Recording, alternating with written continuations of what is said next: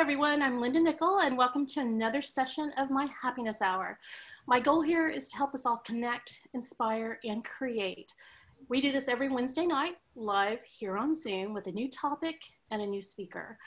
On Tuesdays, I post the list of upcoming presentations to my Instagram, which is at Coz'n Linda, and on my website at lindanickell.com. And that's where you're going to find all of our previous sessions that are linked to YouTube. Erin Randall is finally back here in Austin, so you get to say hello, Erin. Hello, Erin. Our guest this evening is John Weatherby, and he is joining us from Florida. John is a commercial photographer who counts Hilton, Pepsi, T-Mobile, and Home Depot as clients. And if you follow him on Instagram, you'll see that he's passionate about travel, and Iceland is probably one of his favorite places to visit. John is an accomplished landscape astrophotography and travel photographer, and his images pop off your screen as you scroll through his feed. He uses color and light to tell his stories. In tonight's session, John shares his passion for the Aurora Borealis, or Northern Lights. No matter what you call them, they are mesmerizing, and John will tell you everything you need to know to capture them. So John, welcome to the Happiness Hour community, and I'm thrilled, and I really appreciate that you took the time to come and do a presentation for my group. So well done. Thank you. No worries at all. It's my pleasure for sure. I'm honored. Okay, awesome. Mesmerize us. Well, I don't know how much mesmerizing I'll do, but you know, the Northern Lights, I think, will do that. At least they do that for me every time. So and I don't know if it'll be the same in photos as it is when actually seeing them. But yeah, so the Northern Lights. So the Aurora Borealis, a lot of people know just of the Northern Lights, but a fun fact is that there's actually Southern Lights as well. So the Aurora Australis are visible in the Southern Hemisphere, like in Antarctica, for instance. But I actually found that out just like a year ago. So fun fact. But has anybody in the group actually ever seen the Aurora? Okay, so you guys have, but this is because I live in the middle of nowhere. Yes. Oh, okay. We're seeing a few yeses, and I'm going to monitor this chat for you, John. But yeah, you're getting. Okay. I know Chris has seen the Aurora. Yeah. 100%. Yeah. So, Chris, where did you see it? Somebody, Matt is saying Fairbanks, Alaska. Valerie, I know Valerie's seen it in northern Michigan, and we've got Iceland in there. Upper Peninsula in Michigan. Okay. Yeah, so it's definitely interesting because you can see the Northern Lights in the States. I mean, it's really just basically off the latitude. So if it's a really strong Northern Light show, then you could potentially see it, you know, in northern U.S. States. So it actually blows my mind when I see people post Aurora shots from like Washington or Lake Michigan or something. It's really cool. It's usually not ever as strong or kind of like prominent as Aurora from Iceland or somewhere else further north, but still very cool. I see a lot of people have been to Iceland. That's awesome. Yeah, there's somebody here from has seen it in Alberta. That's very cool. Okay, I haven't been to Canada, so I'm super jealous. I can't believe I haven't been to Canada yet, and now we can't go to Canada, so. Canada, I've only seen a pinch of it, but it is beautiful. Nice, Chris. Yeah, I definitely want to go to Banff. Oh, Banff. Okay. All right. So yeah, the Aurora. So what the Aurora actually is, what we see is charged particles from the sun. So these charged particles get taken to our atmosphere from solar winds. So this is what's referred to as a solar storm. So the particles, you know, depending on the element in the atmosphere that they interact with will make different colors. So they could be green or magenta, or I've even seen like more reddish hued aurora and also some blue tones as well. So it's pretty cool. So the strength of the aurora is based off, you know, the the strength of the solar storm. So this is how scientists or whoever can read these forecasts and make these predictions determine how strong the aurora forecast is.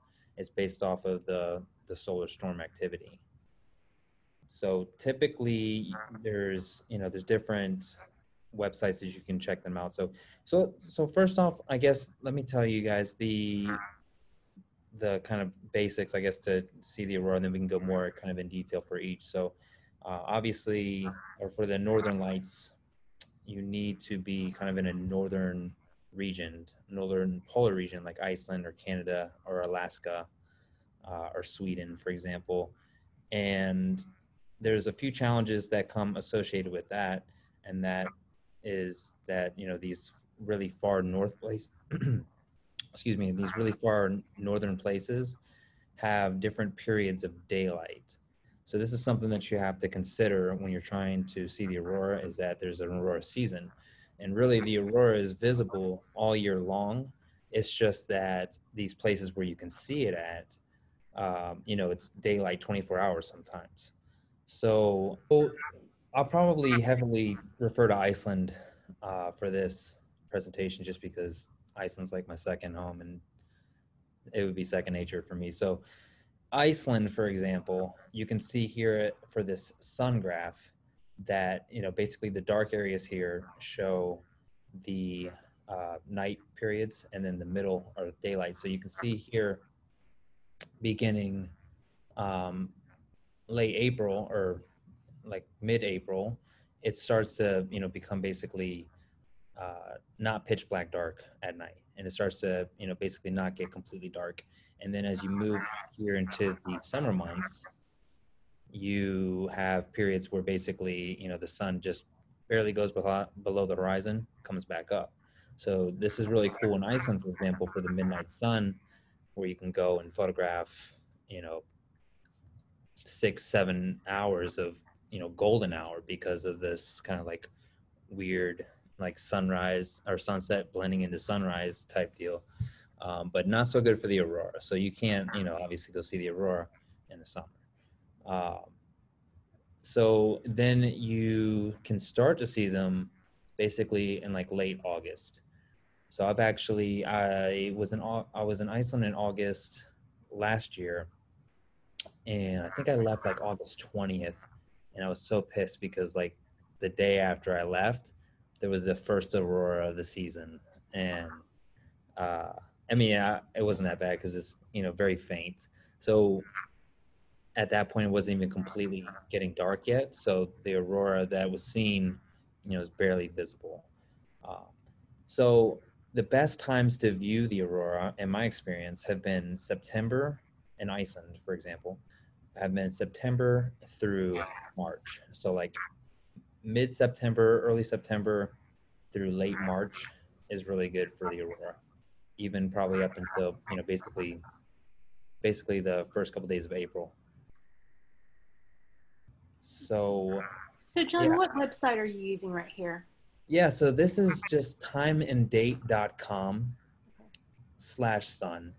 And I think I literally just Googled sunrise and sunset times Iceland, Okay. and this came up. But I've used this one a couple times just to kind of plan ahead for trips and kind of make sure I'm picking some good dates. And for instance, this is another thing to consider. This is a challenge. You go to Iceland in winter, for example, there's only like 5 hours of daylight. There some days even less.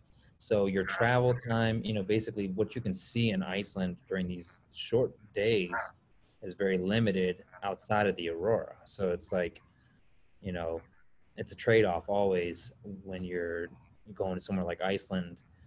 You got to kind of see if you can find some dates that work really good for kind of like a middle ground. So for example, and my favorite times for Iceland are like late September and late March, because you're kind of in this like 12-hour of daylight, 12-hour of darkness season. So then you can have, a good balance between the aurora and also have a lot of daylight to explore and travel. So for instance, if you want to shoot somewhere at sunrise and you want to go somewhere completely different for sunset, that's in another part of the country, it's almost impossible in the winter because you gotta, you travel 3 hours and you're like, it's like already sunset. Yeah. So that's something to consider. Um, the other factor to consider is weather. So weather cooperation is necessary to see the aurora. So similar to any astro photography, you need clear skies. And Iceland, for example, is very, very notorious for crazy weather in the winter. So this is kind of why I like the fall and kind of early spring for aurora and for the daylight hours, because the weather's a little bit more mild in my experience as well. So I have a story actually in Iceland in January last year. We got blown over in an RV. So we got caught in a storm. We were parked basically in a line of cars, and a gust of wind literally knocked us and flipped our RV 360 degrees over back onto the wheels and totaled the RV. And this was just from a gust of wind. So, not to scare you guys, but Iceland is equally beautiful as it is dangerous. And definitely, you have to kind of research the areas that you go to figure out, if there's any type of threats. For instance, the wind. Before that trip, I didn't realize that the wind was such a big deal in Iceland. I know that the winds got strong, but I didn't realize that there's a website that you can check the wind strengths that everybody checks in Iceland. And I didn't also know that they have basically like traffic signs. Like we have, like streets, like road signs on the highways and stuff. They actually have the wind readings along the roads in Iceland. So I found this out afterwards. Now I know like to check this, thing and check the site. But here, I'll actually show you guys real quick on the screen. So jumping a little bit ahead here, but this is actually a site that I use to track aurora and cloud coverage and weather. And what is that? Just because it's super tiny. Oh, let me see if I can blow this up a little bit.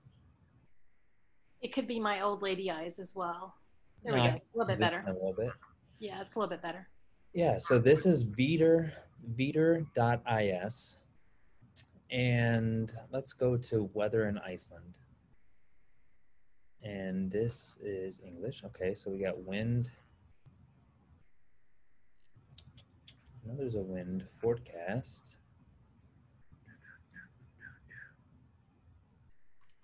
Matt's asking, is the aurora more active at certain times of the year?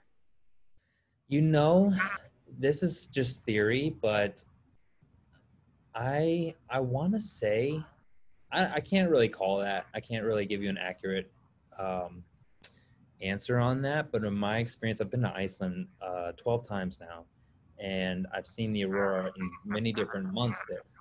And in my experience, I've been there multiple times in September and March, like I mentioned, and around the new moon in September and around the new moon in March, the aurora has been incredible. Every time I've gone, it's been like um, super strong forecast for the aurora.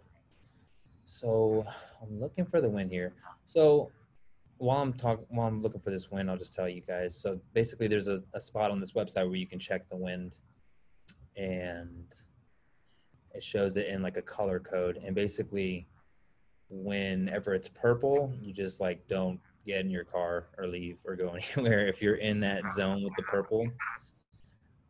So this is something to consider. The weather and any type of challenges specific to the area that you're planning to visit. So aside from the actual wind, the clouds, like I mentioned, are super important for you to get clear skies. So rarely does it ever work out that you have amazing clouds at sunset, which you want, and then it clears out in time, for the aurora or astrophotography at night. When it works out like that, it's amazing. But usually it's like clear at sunset, and then it's cloudy at when the aurora comes out or the Milky Way rises. But something that I've learned from experience is that it's really handy to travel in a camper van. So if you travel in a camper van, for instance, then you can, basically chase the clear skies, clear patches. So I use a few different websites and apps for weather. One that I really like is yr.no. It's a Norwegian site, and it's based off of the universal time +2. So it's a little confusing because I think Iceland is either universal time or universal time +1. But basically, you would have to just kind of account for that with the hours. But I like this site a lot because let me actually just go from the actual site so I can show you guys how to find this. So if you would actually go to the website, it would first prompt you to select your language. So let's go, should be in English, right? No? Let me refresh that. Yeah, I think it's in English. Okay, great. So then you would search for your location. So let's just type in Reykjavik, which is the capital of Iceland. And then you have this little map over here. So if you double click on the map, then it opens up this precipitation map, cloud and precipitation. So I really like this map a lot because I can, zoom in and basically see quickly the weather in a lot of different places. So this thing just doesn't want to Cooperate. maybe it's I'm still at 100%. Okay, this is fine. So yeah, I can just pan around in the map and I can see the weather is absolute crap in Iceland right now. At this time, it's like it's raining and snowing basically everywhere. Overcast over here, so you can see. So let's just jump ahead so I can show you some different icons here. But I like this a lot because we would use this in conjunction with our Aurora forecast to figure out where we want to be when it's clear. So, obviously, if the Aurora was going off right now at this exact time, then we can see that, we're screwed basically, as far as seeing it. But if you jump ahead or you jump, ahead multiple days, you'll see the icons update. And maybe the weather doesn't change. No, I don't think it's updating. Is it changing at all? Doesn't appear to be, but No, it doesn't, which is weird. And these little boxes up here are flashing, which leads me to believe that it's like trying to refresh. Weird. I'm just gonna reload this. So of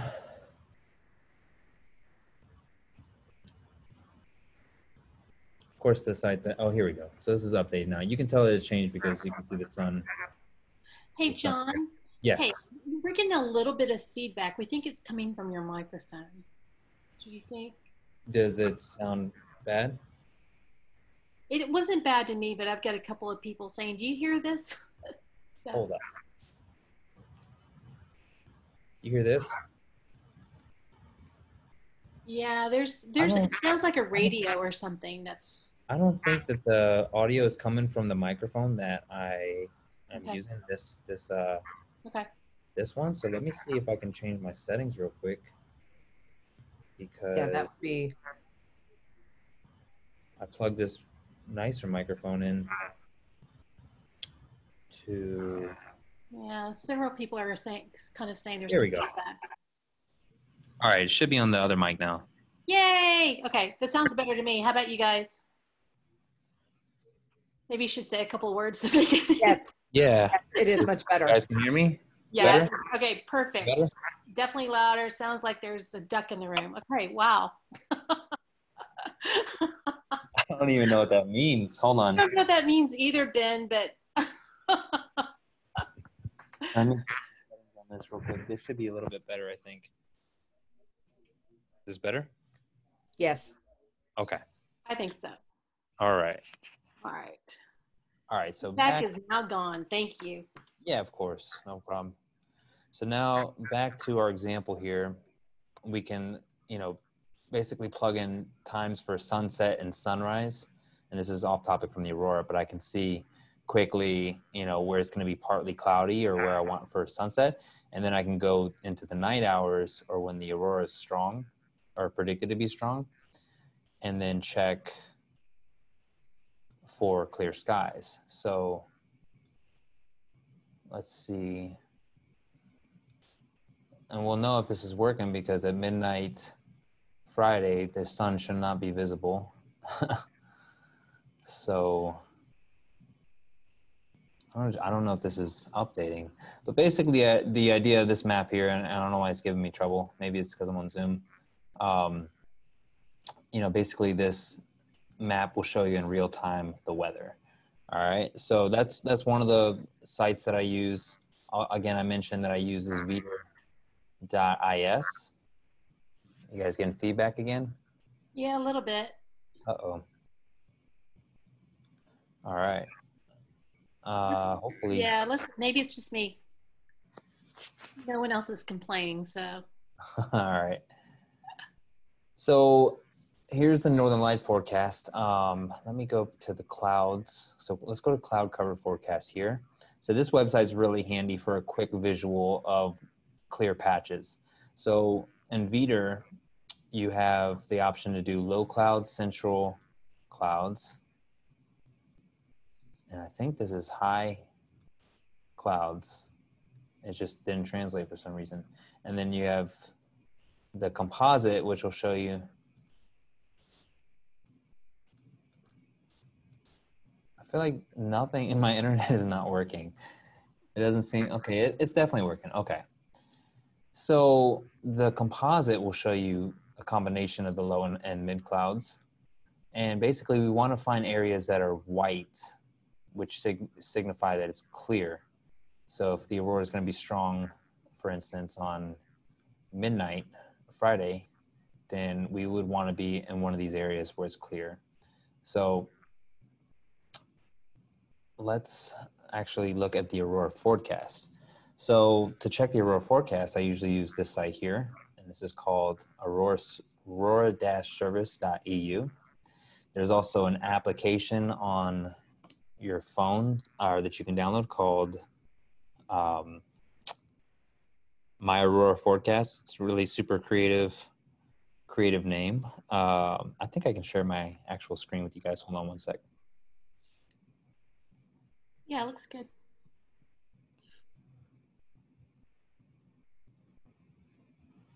So I set it up to where I could show you guys my cell phone screen. All right. So this is the Aurora forecast on the phone. So this app is really handy. Right now it shows that the KP index is 1.67. So I was referring to earlier, I can hear like some feedback. I can't actually even see the chat right now. So Linda, just let me know if anybody. I'm watching it. So the forecast is going to be in number rating by KP. So if you see here on this chart here, we have KP0 through KP8, and this signifies the strength of the aurora storm or the forecast. And you can see that if you have KP2 or 3, that you can see it, you know, basically down in Iceland. And if you had, you know, a KP8, you would see it in the US or, you know, even possibly down here in like Germany or Ireland or, you know, the UK or something. So this is very strong. So the forecast you would check, and I should have showed it at the top here. So there's supposed to be a 3-day forecast right here, and it's not showing. So let's go over to this website here. So Veeder also has a Northern Lights forecast, which is very handy. You can check this number over here. This signifies the KP. So we can see that Thursday night or whenever I'm, you know, wherever I move this, it'll show the prediction for the activity. And you can kind of scrub through this and see if it changes to a 3 or 4 or 5, for instance, you would know it would be a good show. A 2, you could definitely see the aurora, possibly. So, I would still definitely try to be in a place with clear skies if it said it was going to be a 2. You know, it's really, the forecast is similar to the weather, so it's never spot on, but you can still, hold on one second. I had a little box up before where I could see you guys. Oh, you want to see us? Yeah, I could see like a little box. Are you With talking about the gallery? maybe, oh, here we go. Here we go. Yes. Cool. I guess I can't see the chat either way. Oh, I'm watching the chat. There's not anything in there. Okay, cool. Yeah.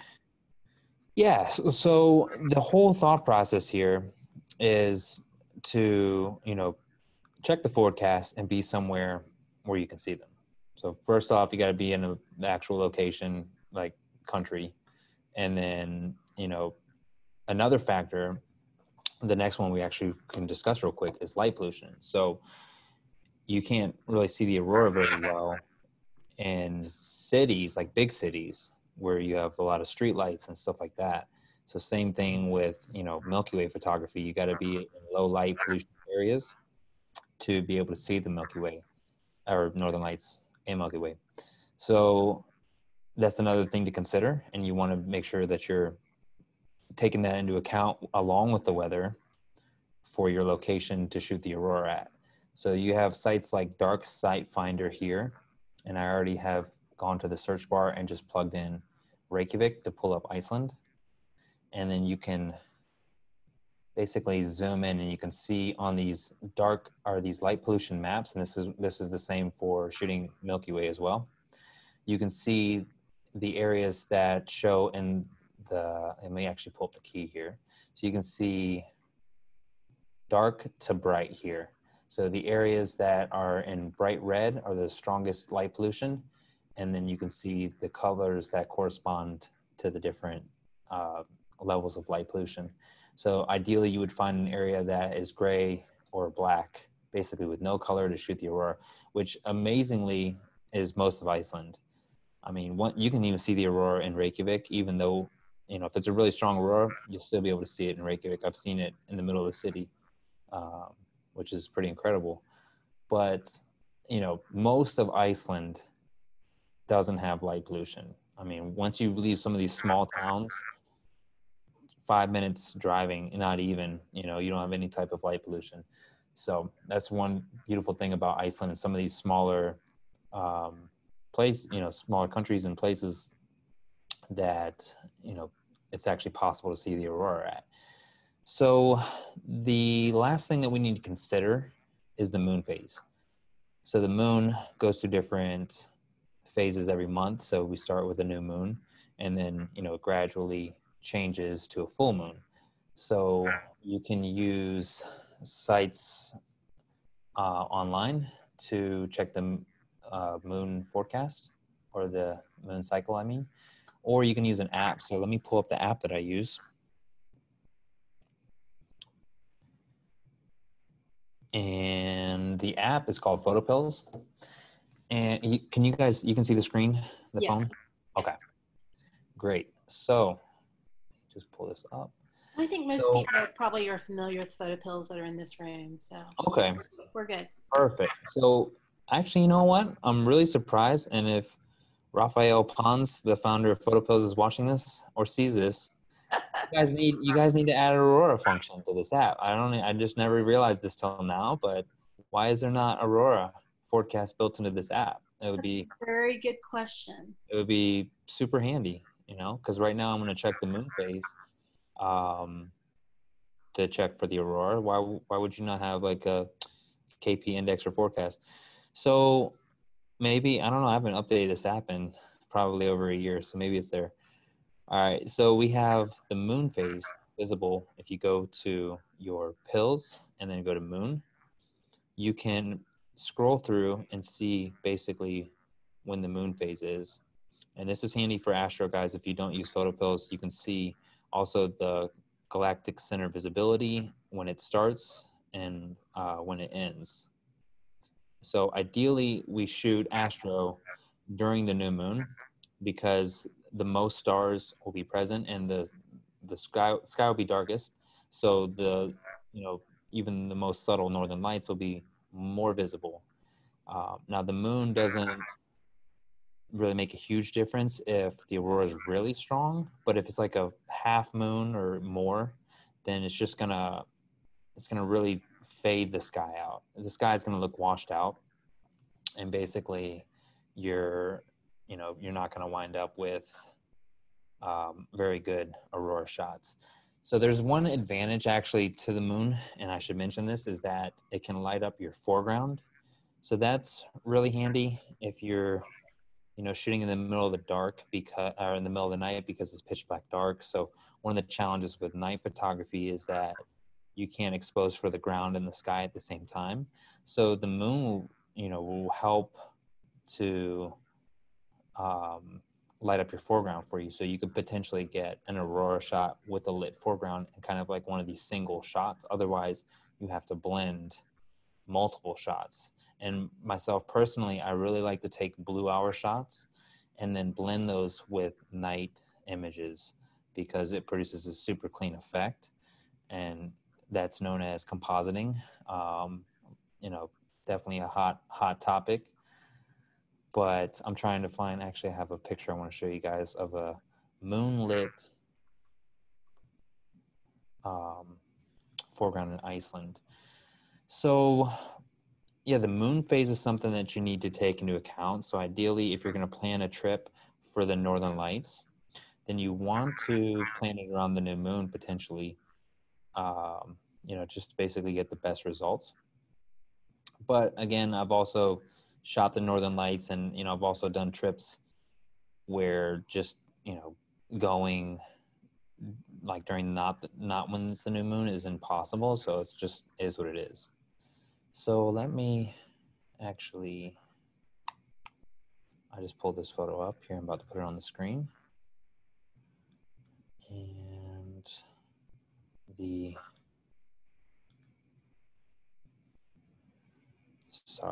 chat box or the Zoom box is like blocking the button I need to click on this website.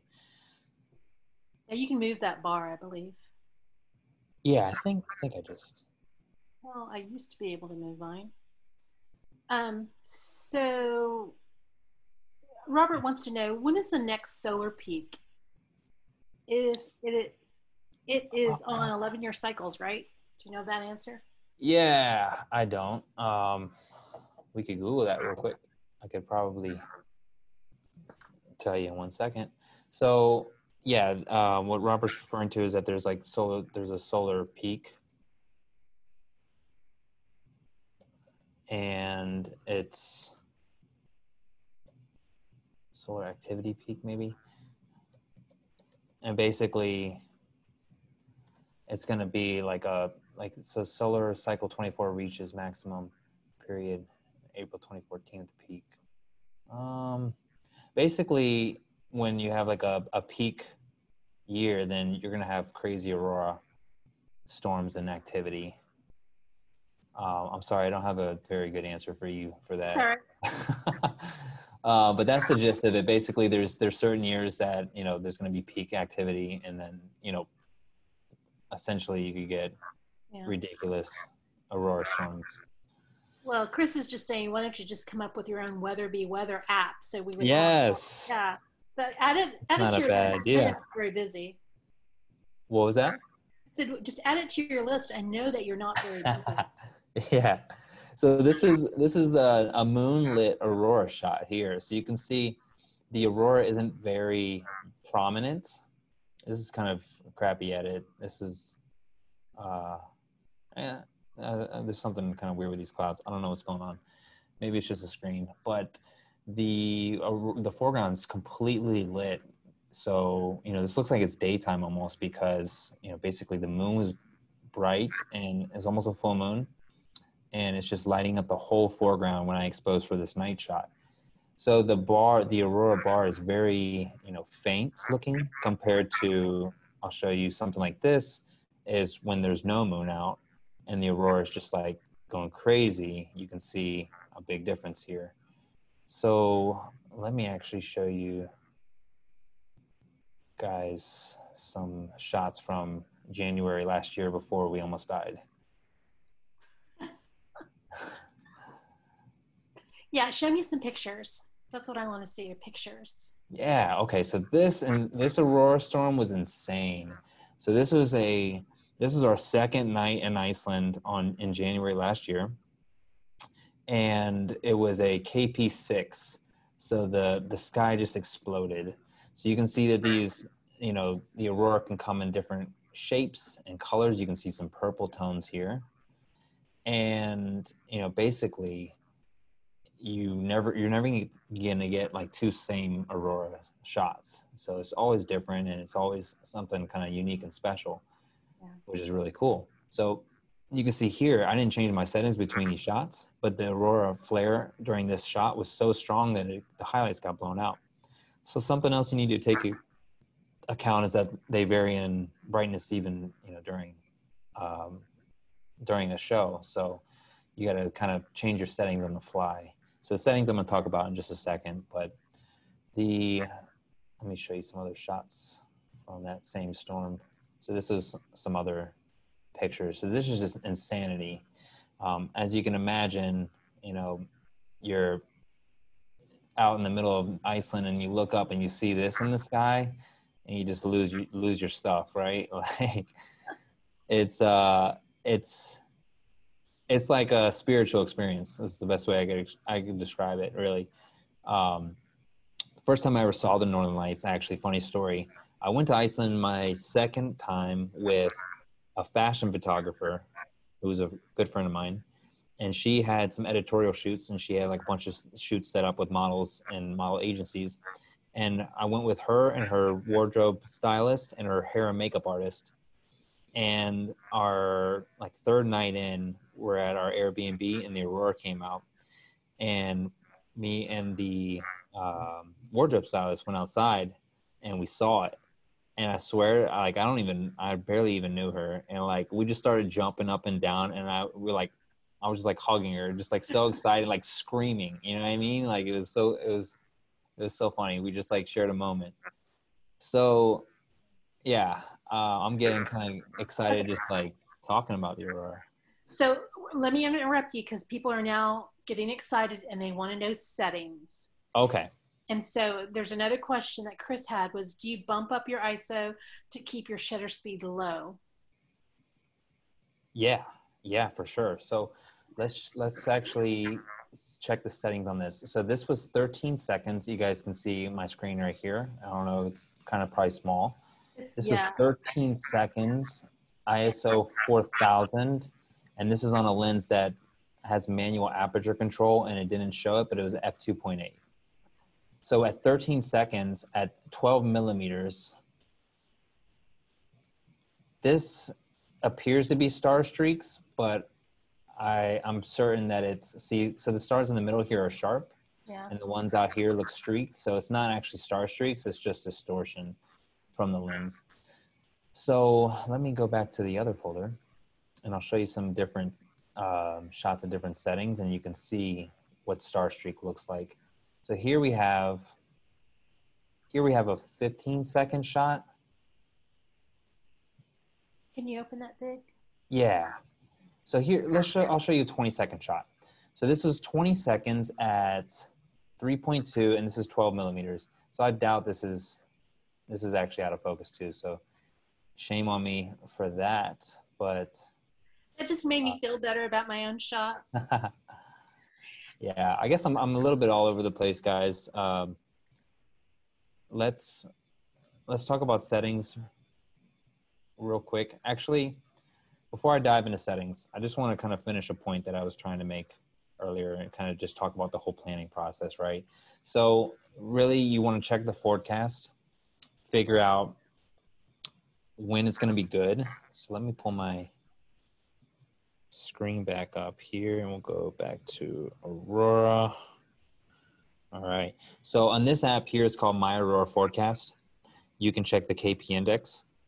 And then if you go over here to forecasts, it shows so this is This is for Iceland right now. So it shows the KP forecast here for the next hour. So it says 1.67 now, and it's predicted to be 1.33 for the next 60 minutes.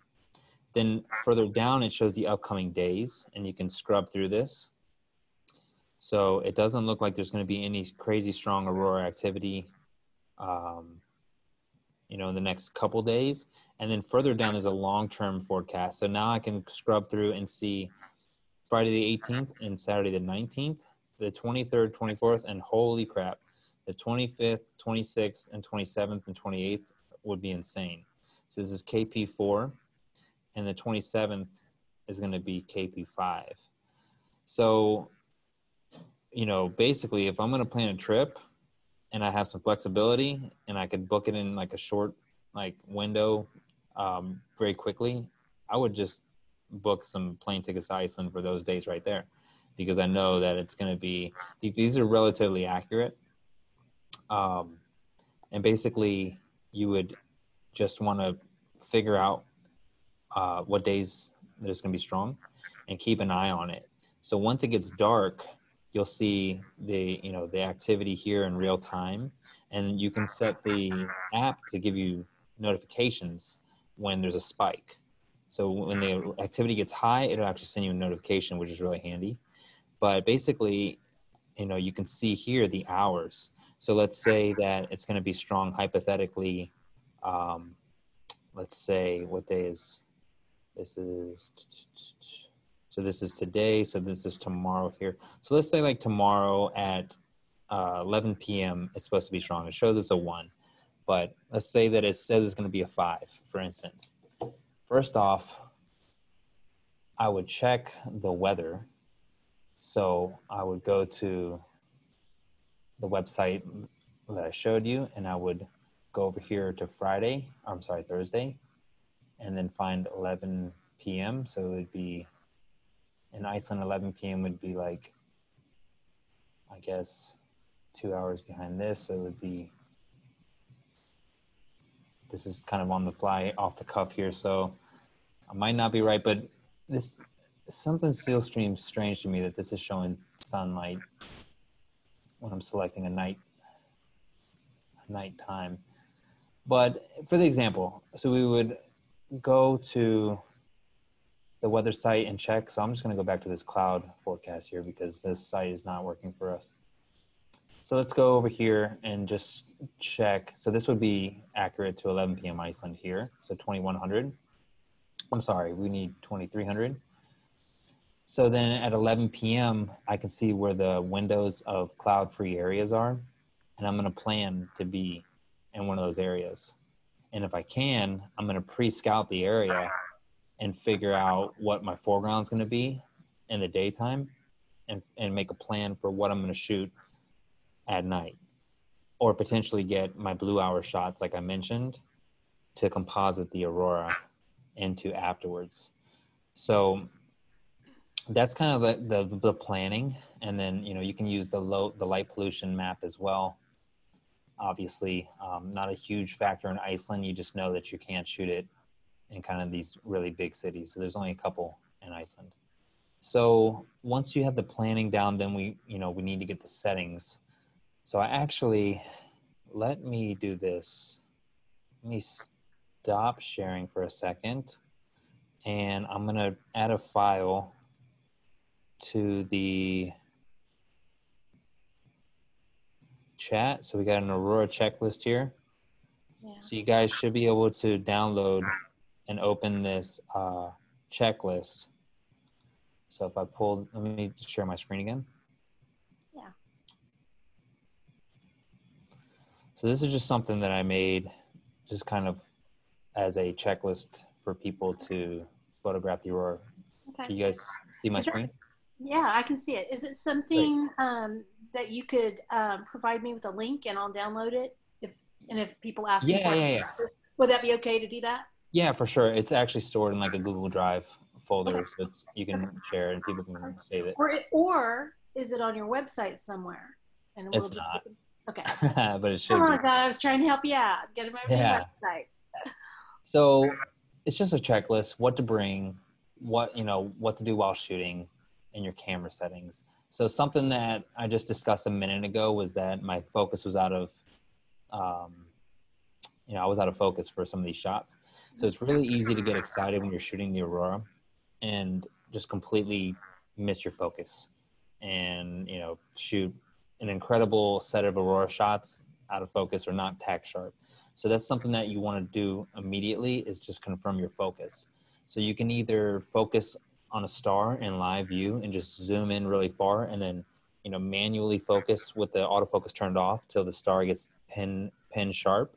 Or you can memorize on that little focal window where the infinity point for the sky is, because sometimes it's in the middle of that little infinity symbol, and sometimes it's like to the right or the left. So you can memorize exactly where it is and just put it there really quickly with like your flashlight. You can see it. Or you can, basically, you can find that point if you focus somewhere off in the distance, like really far with your wide angle lens in the daytime, then it'll confirm that as well for you to see. But I know some people tape their lens, their focus ring, so that it doesn't change from infinity while they're shooting. I don't do that because sometimes I'm changing my focus point for like the foreground if I'm doing shots that I'm going to do blending and stacking and stuff like that for noise reduction. But that's an option as well. So the focus is critical. You can't fix that in post, right?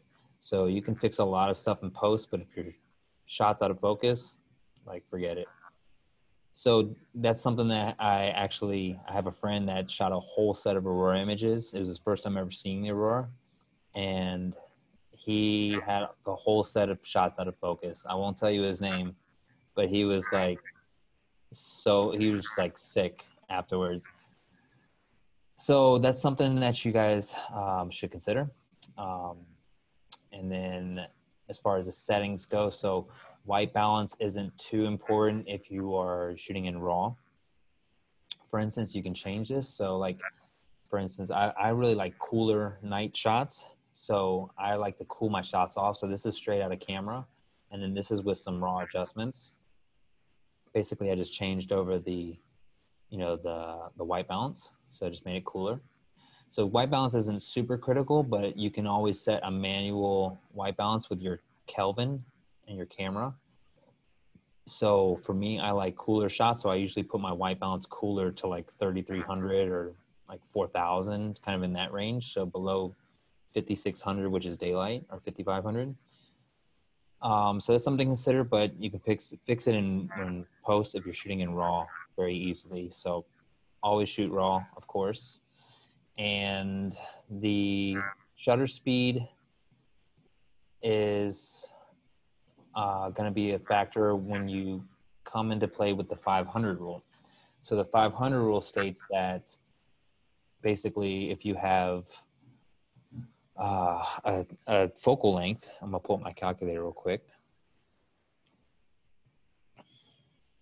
So the 500 rule states that basically whatever your focal length is divided by 500 will give you your max shutter speed without getting star streaks.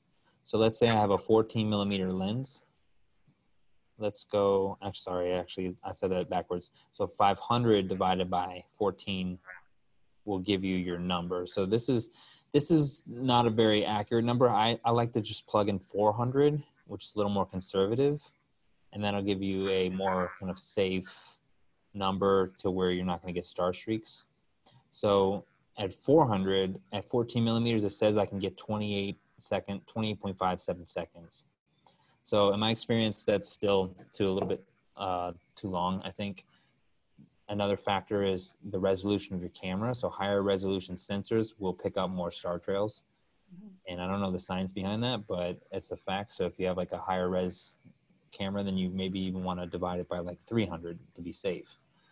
So what I do is I check my focus by taking a shot and reviewing it quickly, zooming in and just confirming that it's sharp and that I'm not getting star streaks before I continue to keep taking shots, consecutively and, potentially messing them up. So I would zoom in, like I said, and check the stars, just kind of scrub through the image. And this is taking a second to actually load here.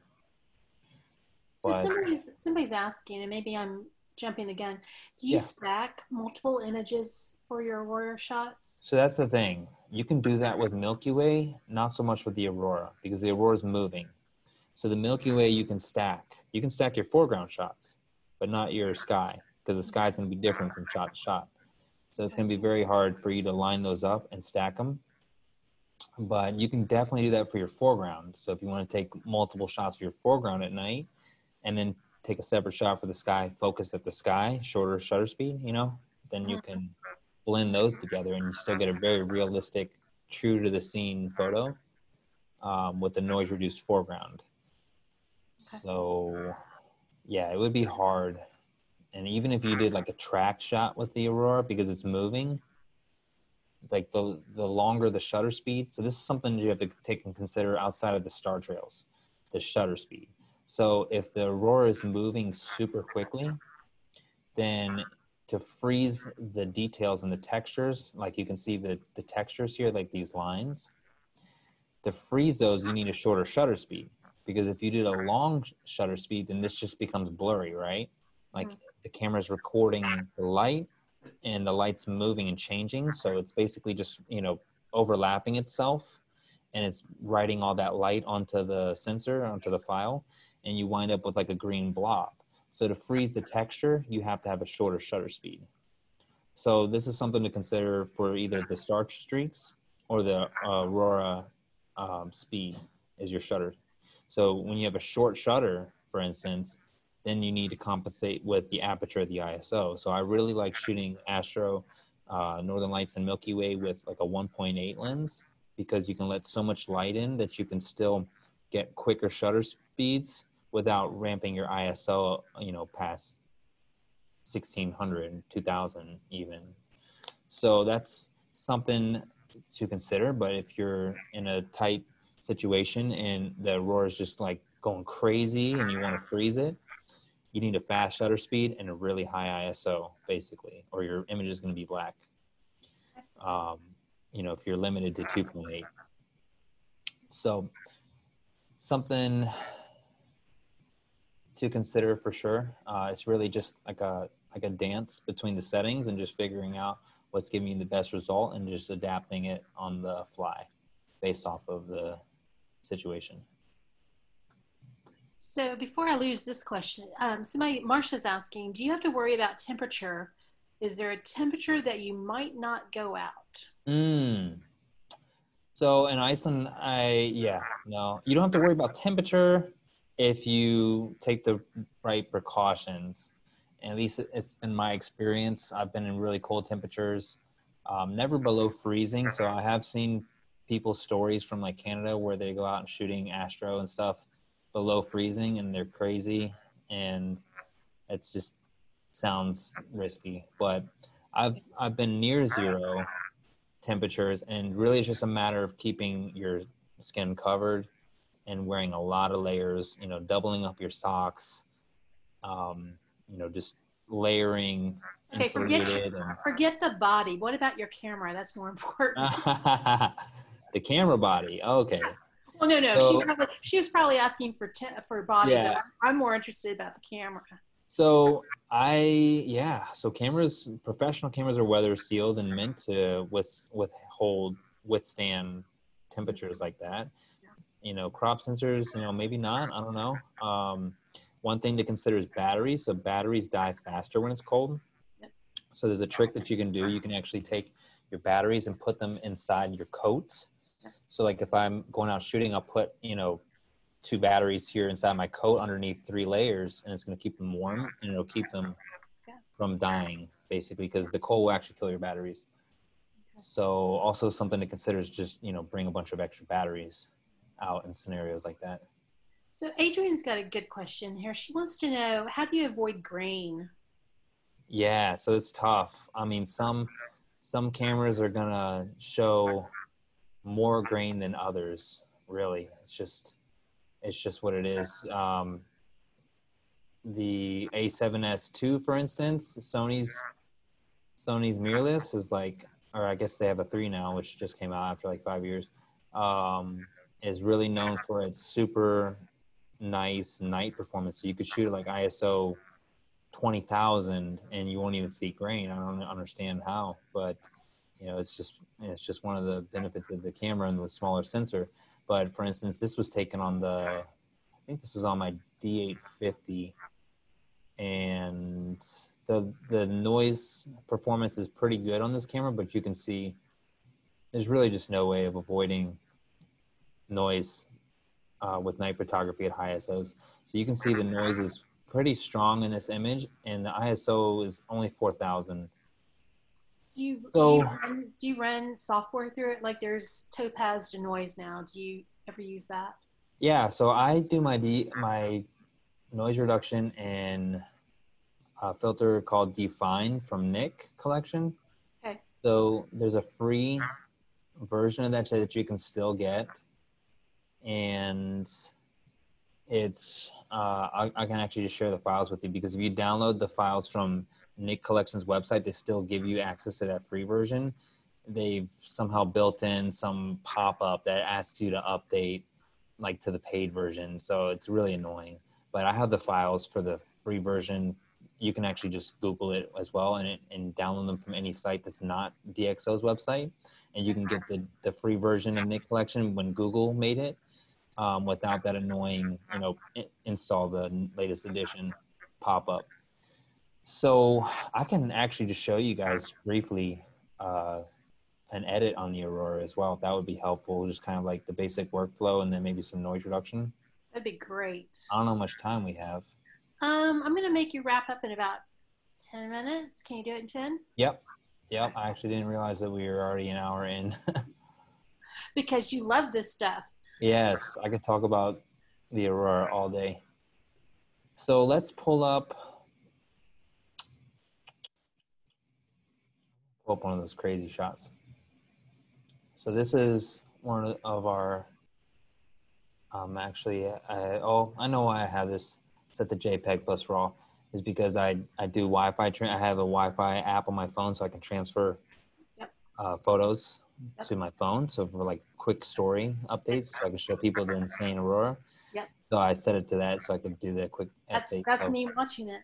So you guys, if you haven't caught on, he is on Instagram more than I am, I think. So, and one of the things that he really utilizes the My Story feature wonderfully. So if you want to do some Thank you armchair traveling with him while he's freezing his tail off in Iceland, you can kind of watch a story, and it's fun to kind of see all these places that we can dream about going to, and use him for his scouting. Yeah. Do your scouting. So, dream about it, but then do it. Just go. So this is my thing. Is like I'm really big in mindset, and this applies to everything, like your career, your success, your happiness, everything. It's all mindset, right? So like my thing is that, and this is something that I prioritize, is the travel, right? Like travel for me is a priority, and I make it happen. I spend my extra money on it. I don't think about how to do it, or I'm sorry, I don't think about like if I'm gonna do it. I figure out how, right? So if you guys want to see the Aurora, you want to go to Iceland. I mean, obviously there's some restrictions right now and stuff, but you can maybe find an alternative. Make it happen. Like seriously, life's short. You don't know when your last day is. So enough on that tangent there. I'm going to show you guys really real quick. If you just open up a photo from Adobe Bridge, it comes into Camera Raw, which is basically kind of like Lightroom within Photoshop. So it's like Photoshop's Lightroom. So very similar whole setup here, guys. So if you want to follow along with something similar in Lightroom, it's basically identical.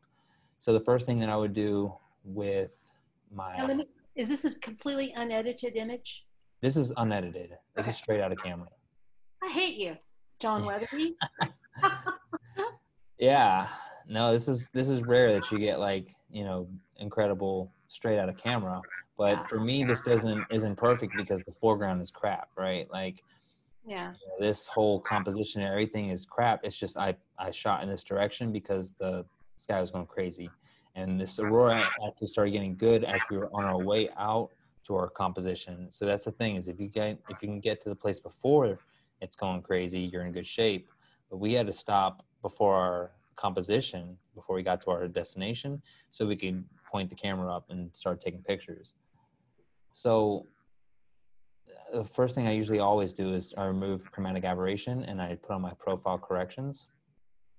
And then you can see it corrects for the distortion in the vignette. So sometimes I leave the distortion correction off on wide angle shots because I like the distortion from wide angles, and it kind of stretches out the scene a little bit and makes it look funny. But in this case, I'm going to leave it on because I think it straightens the horizon out for us. So that's the first thing. And then I would adjust the white balance. So like I mentioned, I really like cooler aurora. So I usually push the white balance to be a little bit cooler like this. And then you can play around with the tint and see what kind of effects you get. If you go here more magenta, it's going to give it more of kind of a purple tone, kind of more of a cooler purple tone. If you go with green, it's going to make it warmer and really make the green in the aurora more pronounced. So this is, all subjective here, but I really like kind of like a nice cooler looking image here. You can also play around with the shadows and the tint and the shadows and the calibration. So, you can make this more green or more purple in the shadows, and that'll kind of complement the highlights, which in this case is the aurora. So play around with stuff like that there. I don't usually do vignetting if we're going to just do like a single edit image, I would probably add some vignette. And this would kind of help draw a viewer's eye kind of towards the middle of the scene. So the way I usually do vignettes is I make it strong and I turn the feather off so I can see where it is. And then I use the midpoint to put it where I want, turn the feather where I want it, and then just decrease the strength. So I just want to kind of something like that.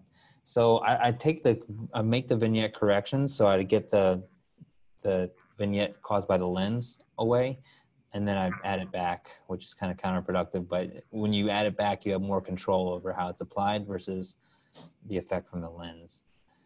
So I don't usually do noise reduction and sharpening or anything like that when I'm just doing raw development, but I'll show you guys kind of briefly. I would bring down the highlights usually a touch. In this case, we don't really have highlights blown out, especially in the aurora, so I don't really need to. One thing that makes images really pop is the whites. So if I bring the whites up, watch what happens. See how it goes crazy? Mm-hmm.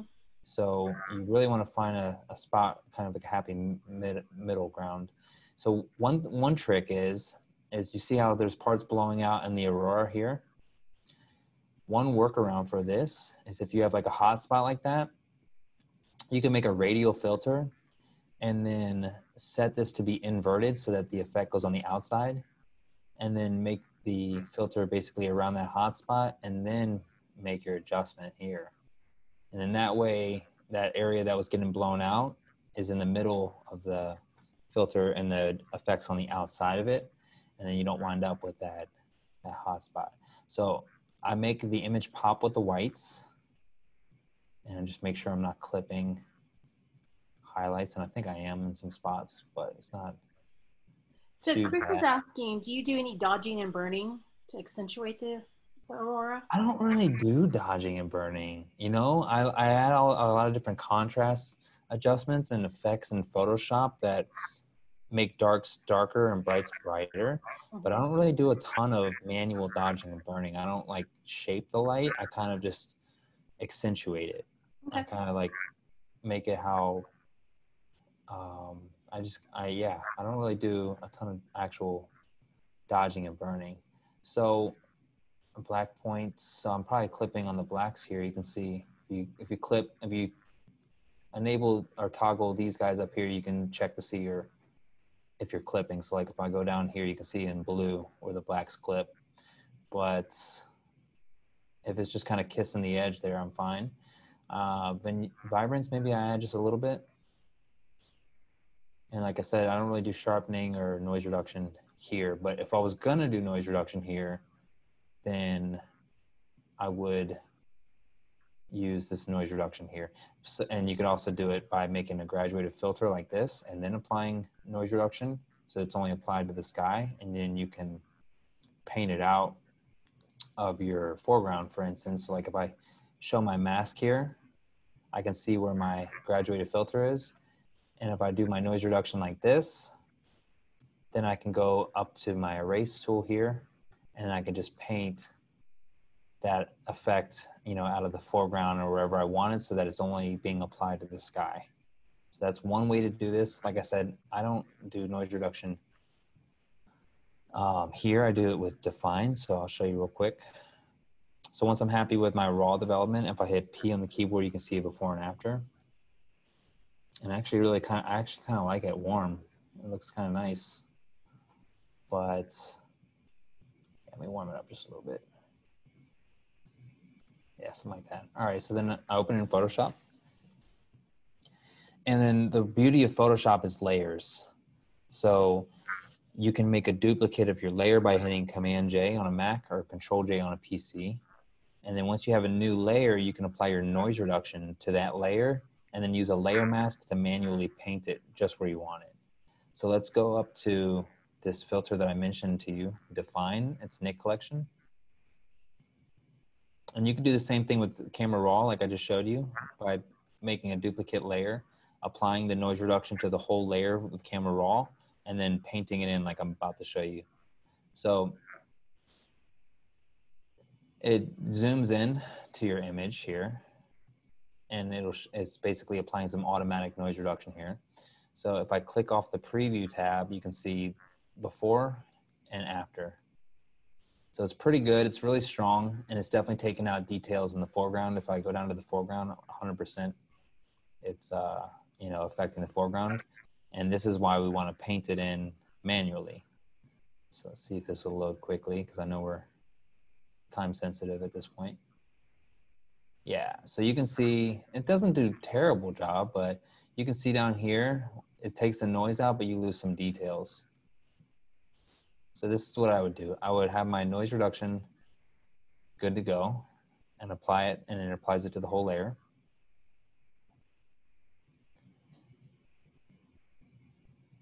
And it's really trying hard right now. All right, so then I would make a layer mask on that layer and invert it by hitting Command I or Control I. And now the layer's hidden with this inverted mask. And wherever I paint with white on this black inverted mask, it's gonna paint that effect in, or paint the layer in and make it visible.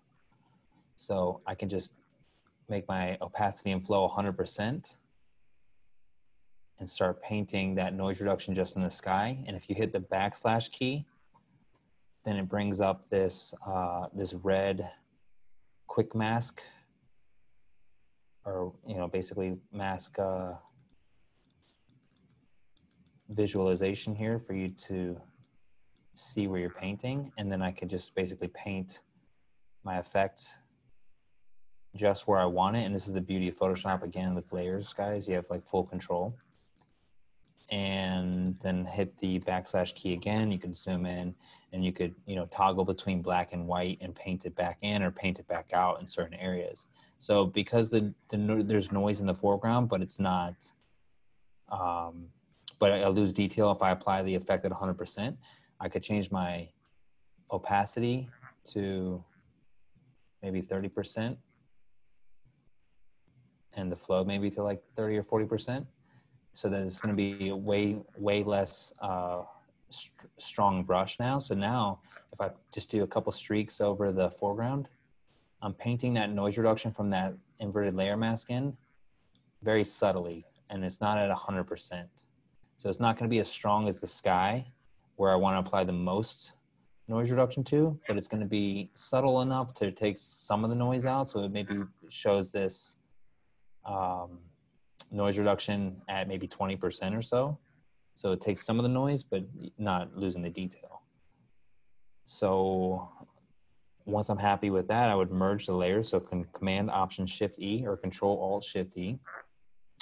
And then you have this, single layer with the noise reduced sky and this somewhat sharp detail foreground. And then I would add some cool effects. So you can do like a photo filter. Photo filters are one of my favorites, adjustment layers. And you can do cooling filter, for instance. So that looks nice. Or warming look kind of cool as well. But by default, it's warming, and you can play around with these different ones. So maybe if we added like magenta or emerald would make it more green. Maybe, I think there's an actual green. So green would make it more green. Photo filters are really good for helping to blend blue hour foregrounds to help kind of sell that composite. You can kind of tone them to match the aurora. So the foreground with the aurora that you're blending in, for example, would have a green tint to it. So you could add that with something like that photo filter, or you could, add a color balance and go to the highlights and then maybe ramp up the greens. But color balance is something else I also really love. You can really have some specific control over the tones and the highlights and the midtones and then the shadows separately. So that's really nice. So maybe, if I just added some magenta to the midtones, you see how I made the purples in the aurora really pop? Mm-hmm. If I turn that adjustment off and on, you can see it really just added some separation between the green and the red and really kind of accentuated the purple part of the flare. So I really like that. And like I said, I like to add contrast with either curves or levels. So I would darken the darks and I would brighten the brights. And this is kind of like an S curve. This is a subtle S curve. Turn that off and on, you can see that contrast. And then the beauty, again, of layers is you can turn the opacity down so you can make it as strong as you want or more subtle.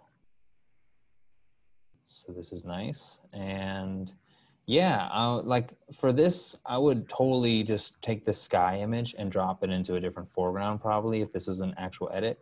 At this point, I could apply some sharpening, but sharpening is going to introduce more noise. So that's something you got to consider. So that's tough. But I would save this at this point probably if I was just going to post it on social media or something. Like, I don't care. I love it. I think it's beautiful. Yeah, thank you. Okay. So you are you? I don't want to wrap you up, but are you close? Yeah, that's pretty much it. That was the gist of the whole process. Basically, got to be somewhere that you can see them on the right latitude. Yeah. You have to be away from cities, ideally, so no light pollution. Ideally, it's a new moon so that you have a very dark sky and the aurora is going to look bright, and you have a clear sky. So you got to find patches of, no clouds. Okay. And then you just got to know your settings, and it's second nature from there. Okay. How about unsharing your screen, and then I'm going to hit you with one or two selfish questions. All right, no problem. Okay, Iceland. Yeah. I think you've gone to you said 12 times, but I'm thinking like 9 of those is since I've met you in the last 3 years. Yes, okay. That's accurate. All of them in 3 years. If your top 3 photo locations in Iceland, what are your favorites? Oh, okay. Kirkjufell comes to mind first. Kirkjufell is this iconic mountain and it has a nice waterfall in the front, very iconic Iceland shot. That's the shot that sold me on Iceland that I first saw, and I was like, I need that photo. And that was like the one that made me want to book a trip. So Kirkjufell's Foss is the waterfall. That's my favorite for sure. The highlands are amazing, but mostly by drone. So it's a little challenging to photograph the highlands without a drone. But if you have a drone, it's like drone heaven. Okay. So lots of craters, like volcanic, crater lakes and stuff like that. So, and like glacial river streams that make these really nice, abstract, beautiful patterns. So that's really awesome. There's also the the colorful mountains. So Landmannalaugar is, I probably butchered that, but it's these like rainbow kind of colored mountains. So check those out. Let's see what else. Vesterhorn Mountain is that spot that I showed you with the moonlit foreground. Very iconic mountains. So that's highly recommended. The Glacier Lagoon and Diamond Beach highlights. Yeah, Diamond Beach. Sure. Yeah. All the waterfalls. Yeah. I mean, you could just Google Iceland waterfall and find 10 must-visit waterfalls. And let's see, something more hidden, more or less known. I really love this rock in northern Iceland called Krítsker. So I know I butchered that as well. I cannot speak Icelandic to save my life, and it's spelled like nothing like Krítsker, but it's this rock in northern Iceland, and I could share my screen maybe for a second. Sure. Okay. So this rock in, I gotta click it again. This will be my last screen share, guys. Let's go. Was it here? Okay. So this is Krítsker, and it's not even spelled like that, so I don't know how it's pronounced like that. But it's this rock that looks like a drinking rhinoceros or something. Yeah. Mm-hmm. So the legend is it's actually a troll, but I think it looks like a rhino. And I actually saw the most incredible sight I've ever seen in my life there. So this is also why it's very special to me. But I saw this there, and it's this rare clouds called nacreous clouds or polar stratospheric clouds. Yeah. And I saw them right over this rock, perfectly centered with the supermoon, a full moon rising behind it that lit them up. So this was like a super special experience also. So yeah, those are like my favorite spots, I would say, if I had to give you a short list. I'm such a little fangirl. I'm like, I know that picture, I know that picture, I know that picture. So Chris, yes, that's Havitsaker. Yeah, like I said, it doesn't look like it's spelled. All right, John, I'm going to shut you down, and I'm going to thank you for coming on and sharing what you know. And yeah, it's called nacreous clouds, Adrian. Sorry. no, that's good. So, guys, John, is it his website? Are you still at johnweatherby.com? JohnWeatherby.com is my site. I'm converting over to my commercial site with art. Yeah. Weatherbyphotography.com, and also the new courses are that I just released are prophotographycourses.com. Yeah. So yesterday, John released his first, I'm going to say it's the first Landscape Pro class. And if you guys are interested in that, check it out at prophotographycourses.com. Did I say that right? Yeah. I'll actually just drop a link in here real quick. Okay. Would you? That'd be great. Yeah. Yeah. And so Angie was asking, do you teach workshops? And the answer is yes. So I think where should she go to find that? So I have, I need it's a lot of it's kind of been in limbo right now. We have a workshop in Iceland in November, for instance, that at this time is still on, but the restrictions are not cohesive for us to do it. So I have to basically, we have backup dates set up. Okay. I just dropped a link in the chat to So just monitor that, Angie. Yeah, so weatherbyphotography.com is where I have the workshops, and right now I have one for New York, which I had to push back a whole nother month again because of this quarantine rule, the 14-day mandatory. And then the Iceland one, like I said, we have backup dates for March next year in case we have to reschedule again, unfortunately. So online workshops are my focus going forward because I learned quickly during this whole period that in-person activities are never going to be the same. No. Not for a while. So, okay. Guys, John, thanks again for, I know you're exhausted because I know that you've been working on launching your online workshop. So No worries. I feel for you. I know that you're tired, but I do It's all appreciate that good. you came on and did this for us. So guys, next week, we were talking a couple of weeks ago when John Fisher was here about maybe doing an edit along. So that's what we're going to plan for next Wednesday. So monitor his Instagram and monitor mine. John Fisher, can you put your Instagram in there for me right now? And we're going to figure out how to get some raw files to you guys, and then you guys can just kind of he's going to launch Photoshop, and you guys can kind of walk through what he's doing if you're interested in doing that. But that's what we're going to do next week. So that being said, thank you guys for thank you all for joining us tonight. And until next Wednesday, go out and create something beautiful. And I hope that we will see you again next week.